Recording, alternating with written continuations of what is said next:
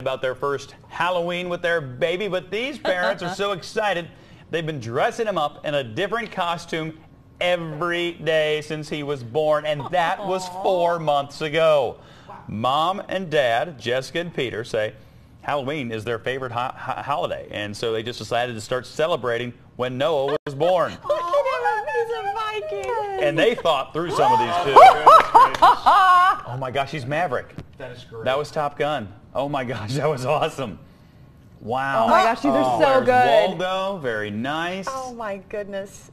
That's adorable. And Jen, you've got the littlest one at home right now. I was going to say, I have a 4-month-old at home myself, and I cannot imagine where they found the time. I know, that takes a lot of work just getting them dressed and ready for their Oh my day, gosh, right? adorable. They had to put a lot of time and thought. Yeah, I have a picture up over there right now, guys.